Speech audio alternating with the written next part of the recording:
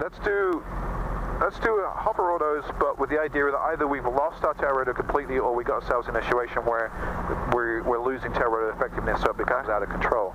So I'll demo the first one. Now I'm going to introduce some right pedal before. Nothing crazy to start with, just the idea that...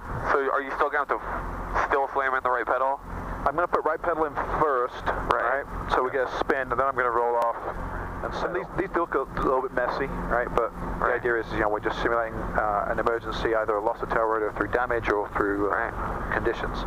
Okay, so I'm going to start with the right pedal first, introducing mellow to start with, and a roll off, and catch. And actually, I didn't have enough there. You notice we come back round.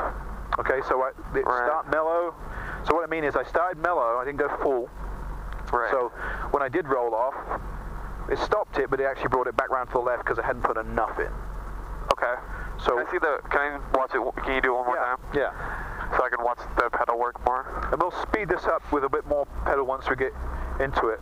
But it's okay if we come back around a little bit. Heading control in this situation is really not too much of a deal, right? Because we're trying to just stop this thing from spinning out of control. If we come back round to the left or right, that's not such a big deal as long as we don't go sideways or backwards.